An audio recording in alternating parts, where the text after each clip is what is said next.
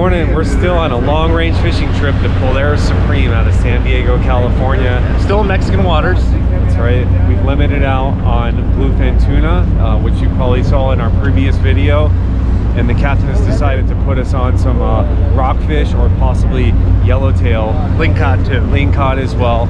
And we're now going to be able to drop down traditional slow pitch jigs, and I can kind of show you guys what I'm working with right here. I'm doing the first drop because I'm not sure exactly our depths. I'm just going 250 guava torpedo, and Christopher Doyle over here. We've been told that there's a sticky bottom, and so Chris has opted to actually not put a hook on the bottom. I'm going to give it a shot just to see what's down there, but we're going straight to the ball bearing swivel, and then there's Will. Anyways, so back to Chris Doyle's jig right here. Morning, Will. Good morning. Show the guys what you got, man. Super Glow 250 pink and glow. Double hook. We'll see. We'll see what happens. So let's go drop some jigs, traditional slow pitch style. We're just a few guys that decided to pursue our passion. As we hit destination fishing spots in our local waters out of Pompano Beach, Florida, we want to fill you in on what we have learned along the way.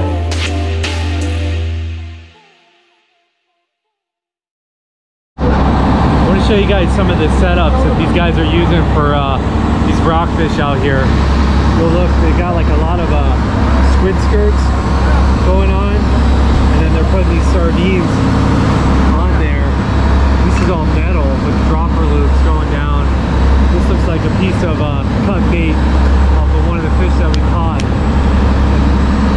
see a lot of that going on here. Let's walk around. They're using dropper loops, kind of like we use for yellowtail on the East Coast. Hope you guys can hear me over this engine stuff, but little dropper loop going on there. But there's just an endless supply of sardines in these tanks right here. So they've got 3 things they can scoop out of right there, out of these tanks. And you can see that, you know, they're using dropper loops with bait, pretty typical to what we do. There's Julian right there. This is the scoop these guys are using to throw the sardines over the side whenever we were going for the tuna fish. This is our new scoop. The old scoop got jumped. It was the scoop, so. New scoop looks That's good. New scoop.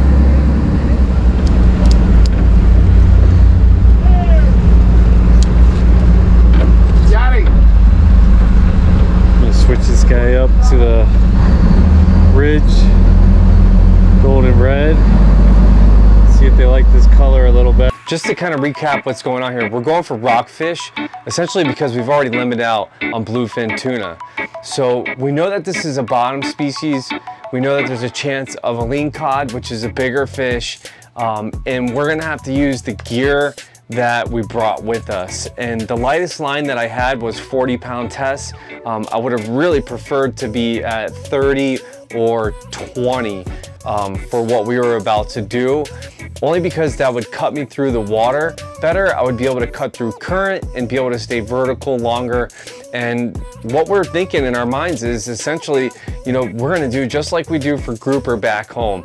We're gonna switch up jigs until we find out what color that they're keying in on, and then hopefully start to catch some fish. And I started out with the KP torpedo, which is the blue and pink torpedo, and I was getting bites, but I wasn't getting as many bites as I wanted to. Once I switched it up to the golden red ridge, that's when things really started to pick up for me.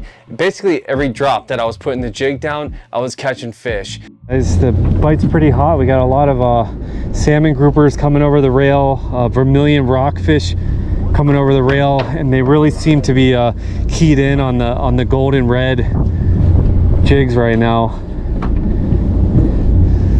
So I'm dropping down, I'm gonna tap bottom, see if we can't get tight, but action's been pretty hot.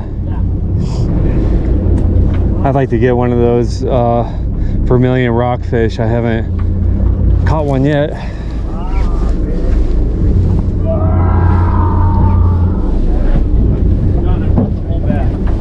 Okay.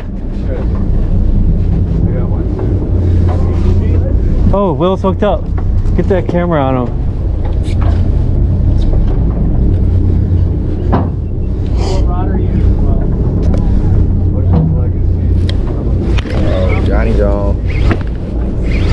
There we go. Hooked up, baby. Woo! I got the, there we go. And then I'm just gonna give it the old traditional point the tip down and let the reel do the work. Hard to believe that we were catching big tunas on these same setups last night. And these fish are really keyed into the slow pitch action. It seems like every time we're putting it down now, we're getting tight. So this is a highly effective and just absolute fun, man. Absolute fun. I think as guys here and out of San Diego and California really start keying into slow pitch. Corey's tight right next to me. You guys are gonna have so much fun doing this. This guy's a little heavier than my last one. I'm gonna come around this anchor right here up into the corner next to my boy James. West Coast Jiggers in the house, guys. And let's see what flavor we got this time. You hooked up, James? Hooked up, baby. Here we go. And I got a good one. I got the yeah, if you wouldn't mind, Johnny. No, yeah, that's a vermilion rockfish, right? Yeah, that's it. I gotta do a picture with this guy.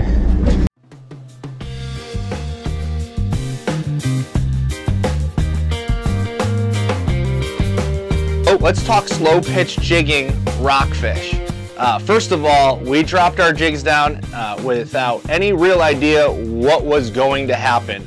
And as soon as we felt the bottom and our jigs hit the bottom, we began traditional pitch, flutter on the bottom, pitch, flutter on the bottom, add a portion of a crank in, pitch, flutter, and we were staying tight to the bottom, working it, seeing if we can get a strike. Sure enough, we did.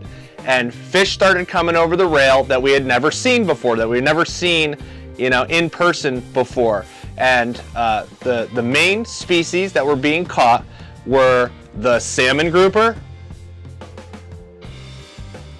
the vermilion red or red snapper rockfish, and then the starry rockfish, which is also known as the spotted rockfish. Really cool fish because it has like the white spots, almost like a snowy grouper, but it's a rockfish, it's red, and rockfish kind of have this similarity to a cross between a grouper and a snapper. They're in the scorpion fish family. Their table fare for the most part is great, and it started to become a lot of fun catching these fish on the jig. Chris is hooked up. Chris is tight. There we go.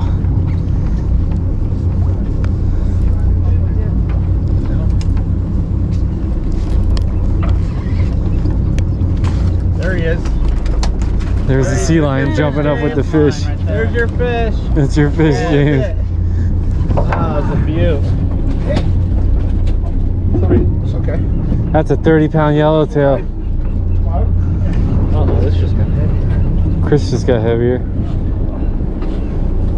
There must be another sea lion out here. Going over there. Chris is tight.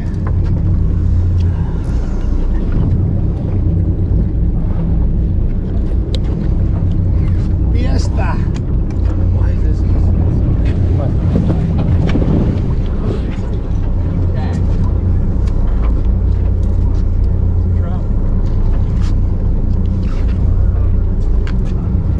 There he goes. Well, you hooked on something on the bottom. Yeah. And they started coming. Fish, and then I was winding it up. About halfway, I get ripped by one of the sea lions out there. And you just know it because it starts rip and drag. Starts rip and drag. And we're like, oh, he got sharked, he got sharked. Sea lions. Which is crazy for us. And then the cool thing about sea lions that sharks don't give you the satisfaction of doing is then they surface just a couple of yards away from the boat and throw your fish up into the air and begin playing with it. But at least you can see what you had. Yeah, what you lost. Yeah. So we'll give you guys a little clip now of James hooked into a sea lion. West Coast sealers. Shark by seal.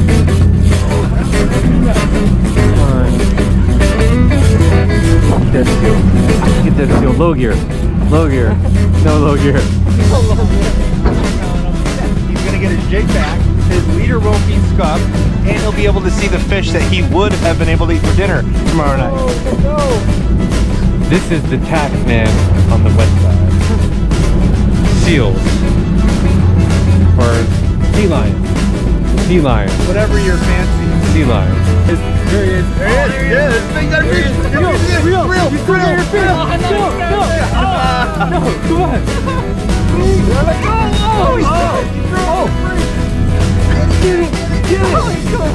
Is this way Faster. Oh, he got you. You got me. Come on, Seal. Come on, Seal. Get it. Get it, Seal. There, he gave up. No, get it. I'm down. There's what's left. That's the tax man. That is the tax man out of San Diego. They're called sea lions. Sea sharks. And they really like James from West Coast Jiggers. Always hooked up, bro. Talk to me, Christopher Always Roa. hooked up. Bouncing the bottom, just like snapper grouper fishing in Florida. We're about to get a floater if you want to stick it over the rail. Let's see what we got. Over there, but He's under the boat a little bit. I'm just gonna pull him. There he is. Oh, that's the right one. Hey. Here, give me the line. That's the one we want. So that's the vermilion rockfish, guys. Chris Doyle is gonna hold this guy up for you here. With the jig, with the jig. Chris Doyle is gonna hold this guy up. I can do this to him, right? Or is he gonna get me? Watch out for the gill plate. There's some. See the spikes? Should I go mouth or what? Yeah, I just lip them. Let me get in that fucking mouth of yours. Let me go back here. Right here. Flip the jig around. Very important stuff here, Johnny. All right.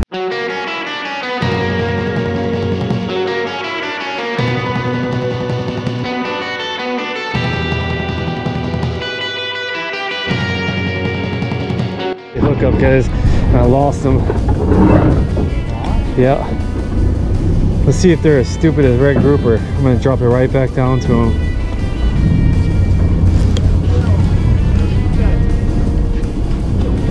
Here we go. Crystal's hooked up. Damn, he went for mine. You did a dirty little trick on me. Little trick on you. Dirty little trick. Oh, Johnny, fish just came up. Oh, what happened, Doyle? Still there. Still there?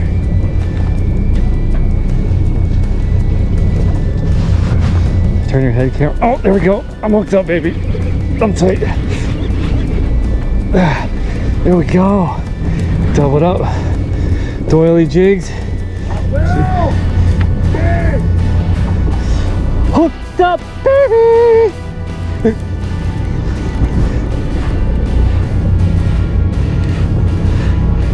The fish I had first was definitely a lot bigger than this one, but I don't think he came back for it. I think this is a different fish. But we're just kind of leaning over the rail here so we can keep an eye on our yeah. Get to rest too while you're doing it. Yeah, it's like a little mini vacation. Oh, there he is. There he is. That is a grouper salmon.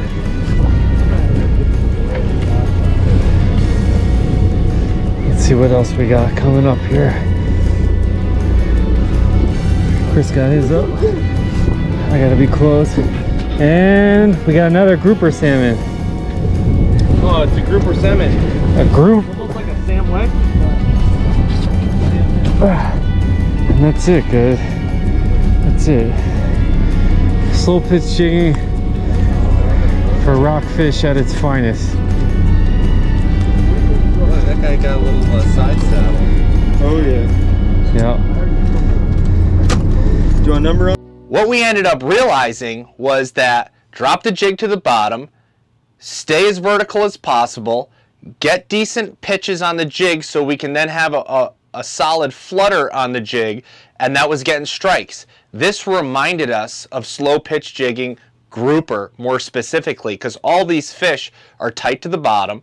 They're in a structured type topography where there's rocks. Yes, we were getting hung up on these rocks, and yes, they're called rockfish. So that was happening, and we were doing our best to just loosen our jigs from the structure when we were stuck and continue pitching.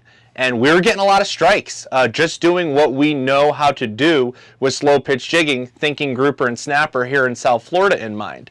So our tactics started to become very, very successful. And Will, John, and I were pulling up the salmon grouper, we're pulling up the vermilion red rockfish, and we're pulling up those cool starry rockfish as well. And we were just having an absolute blast. It was a lot of fun. And we started to realize that just our true slow pitch that we're used to, it was working perfectly.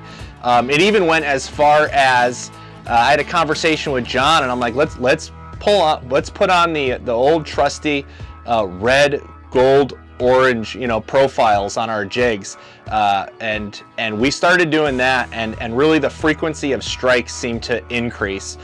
We were using our ridged jigs. We were using our torpedo jigs. We also learned that, hey man, this is where we can drop jigs that have much more action, much more hang time, a lot more flutter pattern to them, and they're gonna be really, really effective.